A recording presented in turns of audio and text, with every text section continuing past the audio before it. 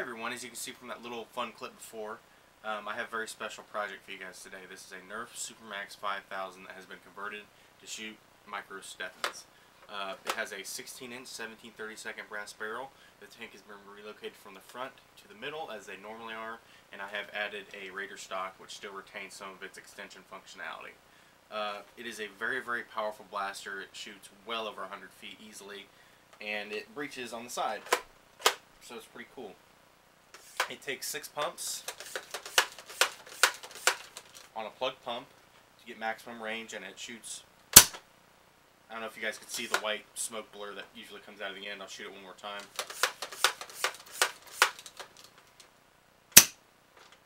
You guys probably caught that one.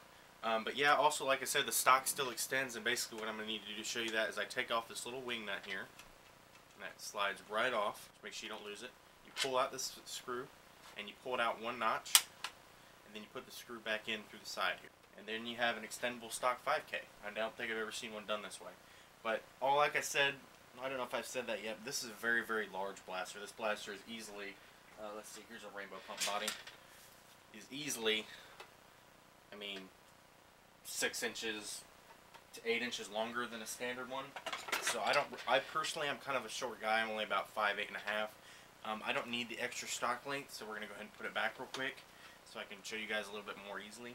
Stock backs is fixed, and now I'll show you guys the sliding breech. This is a 9/16 sheath inside of some PVC here with a nice little decorative brass knurl there so you can grab a hold of it. And it's really, really easy to slide forth and back. I kept all the original rings, which are right here and right here. I had to Dremel the front one out a little bit to be able to fit the PVC contraption I built up front.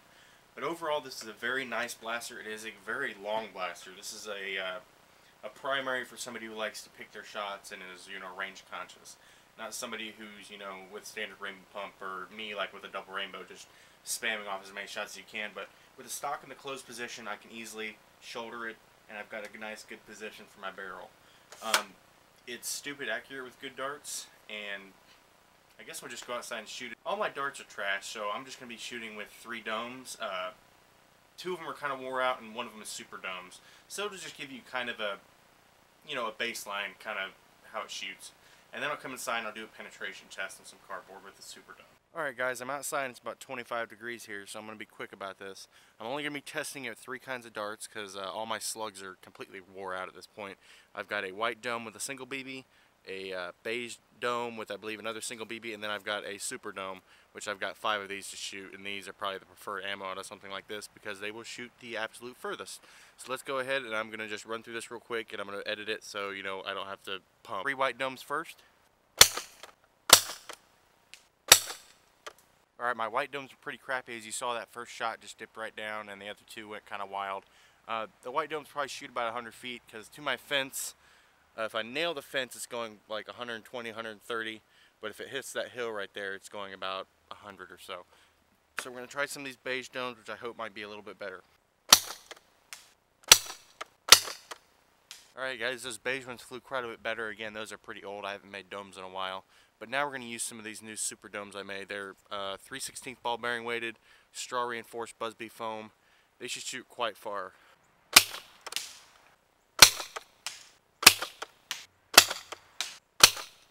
Alright guys, I see the super domes easily have the most impact force, and they hit very hard, and they're doing probably 130 to 140.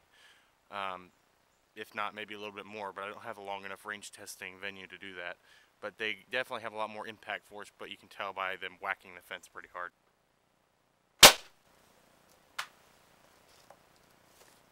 Alright guys, here's the internal overview for the 5K. First basic thing you need to know is that it has a 16-inch 17/32 brass barrel. It's quite a long barrel for this blaster, but it helps give it the range boost that it needs for it to be a proper, long range blaster. This is just 1/2-inch PVC, which is sheathed with some electrical tape inside spacing it, and a I believe it's a 3/4 to 1/2-inch bushing I shaved down to fit in between the stock part there, and then a custom polycarb ring. Let me see if I can get you guys down a little further to see that. It helps keeps it centered within the actual barrel. See this part here? Yeah, I made that to fit in the stock little slot here. And that goes back, and we've got the breech, I don't know what you call this, I guess a breech block or something like that. I'll show you guys the other side later on in the video. It's just basically 1/2-inch PVC with another one of those bushings, and it's got a standoff and a little brass knurled piece in there. It comes back into the tank, which is a standard 5K tank, nothing really changed. These front parts of the 5K tanks like to crack, so I just put a piece of 1/2-inch PVC that actually reamed out with a Dremel to fit, and then epoxy that on just to give this part some extra strength. And it's inside of here is a piece of PETG which interlocks with the 1732. So there's no adhesives right here, and it doesn't really need any. It just helps keep everything, you know, airtight. Pump is plugged, standard thing. Tubing replaced, some zip ties right there to help hold it on, because these stock caps tend to like to crack. Of course, the pin is bent. That's one of the hardest parts to do about the 5K, is if you bend this too much or do not support it enough, you will break the back of the tank, which is no bueno.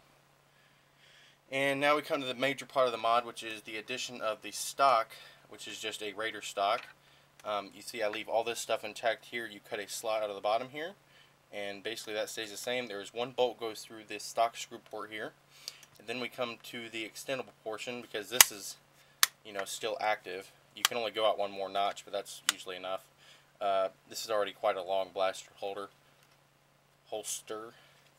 And let's get this off. Little wing nut comes right off, pops out, and then you get more extension here. I have a couple holes drilled that line up, and this part is free floating. That way that it is allowed to move with any, you know, slight discrepancy in the stock. Let's go ahead and put this back in. If I can get everything lined up without it being in the shell. Oh yeah, I can. And then we'll screw this back on. And whenever you want to change it out to the extended portion, basically you put it through this hole in the side. I've got two separate holes drilled just for simplicity. And I've got this part down here all epoxy reinforced, just because it can put a lot of strain on the shell, especially right in this area. So I decided to stuff a bunch of putty in here to help reinforce it, and it did help. And I did do it to both sides of the shell, as you can see here. And this part basically slides right in here. Get it all lined up again, like so. And it's molded to fit. And a screw goes through the side of the shell right here, like so. Let me grab a bolt. Basically just goes right through that part of the shell right there. Now a lot of people ask me, how do you get the tank to mount? Now what I do is I lube up the 5K tank, and I basically put a glob of epoxy putty in each side, and you see you get a mold there, which squeezes the tank whenever you put it back together. It's a pretty standard thing, but getting the 5K tank actually lined up perfectly inside the shell is a pretty big pain in the ass, honestly. So I guess we'll lift out the internals real quick. Let me get set up for that real quick. Okay. There we go. Spring goes flying. That comes off. Here's your breech. This part still comes off. I need to epoxy that on yet. And this brass here on the breech has been polished to a high finish to make the breech slot, absolutely smooth. Here's the breech I talked to you about, the breech block. Got a little aluminum standoff that's actually countersunk in there, super glued in, everything else. And then you got this nice little brass knurled piece, which slides right back over there. And now you've got the other side of the shell, which obviously has a very, very nice cut in it for the breech. Well, that's it for the internals, guys, and let's go on to the next segment. This blaster packs a ton of power into a very nice, comfortable package, with also some pretty good accuracy. Of course, depending on your darts, Superdomes are pretty crazy accurate. But overall, it's a very nice blaster. I'm very happy with it came out. If he still wants me to color match these pieces to like a stockish color, I will try. But I honestly think it looks pretty good in black. But you know, that's personal opinion. You can choose whatever you like. It overall just came out really nice. The internals are very nice. It's all mechanically fastened on here. It's very strong. You can actually use this as a stock, you know. It has a little blue smoke effect. It's pretty cool. The breech has been polished, so it's super smooth. Overall, very nice blaster. I'm very happy with it. And I hope to be making more videos for you guys soon. I know it's been a while since I've made videos pretty frequently. I've got a couple more projects here on the ground and across the room and everywhere else that need to be fixed and finished. But as soon as those are finished, I'll let you guys know, and I'll be posting a video. For now, if you want to keep track of what I'm doing on a more regular basis, usually than videos, you can follow my Facebook page, which I will link in the description below.